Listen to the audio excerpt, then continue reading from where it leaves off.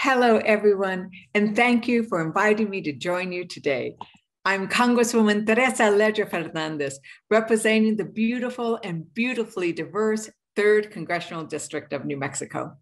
Growing up in New Mexico meant growing up surrounded by cultural and artistic expression. Muralists, poetas, and músicos streamed in and out of our home and community when I was a child. They helped me understand that I was part of something larger, of a larger community, a larger Latino culture. We were proud of our herencia, our heritage. Even though we didn't have a ton of material wealth, we had the riches of music and poetry. Santa Fe thrives with huge artistic markets, the Spanish market, the Indian market, the folk art market. In New Mexico, we are fortunate to have the highest number of creatives per capita of any state. In fact, 1 in 10 paychecks in the state of New Mexico is tied to the arts. People across the globe take part in the art, music, and film that is created right here in the United States. But like so many, the pandemic deeply impacted our artists. We lost an estimated $15.2 billion in the arts and cultural sector alone. At the height of the pandemic last year, 63% of creative workers experienced unemployment. Our creative economy is essential to our nation's economy and to our shared history.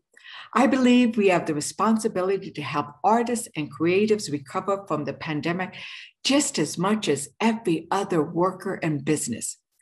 Decades ago, the federal government created the Works Progress Administration to employ muralists, photographers, and artists whose beautiful creations during the Depression still inspire us today. Our federal government recognized the value of art as we recovered from the Great Depression. I'm committed to making sure we do that again now as we recover from this pandemic. We desperately need to be reminded of our cultures, our shared experience, and what binds us together as Americans. We need to invest in the creative economy like we did with the WPA as we rebuild and reimagine our communities. I'm working on legislation to do exactly this. The first bill, which will be introduced shortly, will create a grants program through the Department of Labor in consultation with the NEA. Similar to the WPA's Federal Project 1, my bill will require that grantees create art that is public and accessible to the entire community. Just as the WPA brought us artists and artworks that inspired Americans for generations, this new WPA for today will do the same.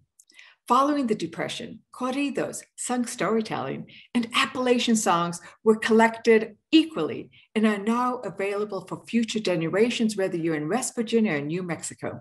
Similarly, we will create and preserve the distinct stories, songs, and artworks of today for future generations across the many distinct communities of this great nation. Separately, I'm working on an initiative inspired by my beautiful New Mexico.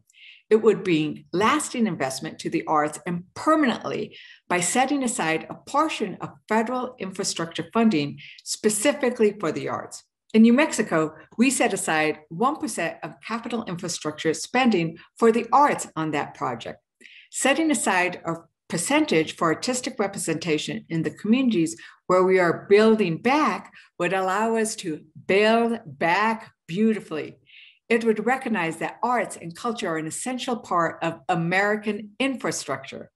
As Amanda Gorman put it at President Biden's inauguration, being American is more than a pride we inherit, it's the past we step into and how we repair it. Our culture and our history are embedded in the arts. We need them to bring us together. That's what turns a town into a community. I'm grateful for everything you all do and look forward to seeing what our artists and creatives across the country create as we repair our nation.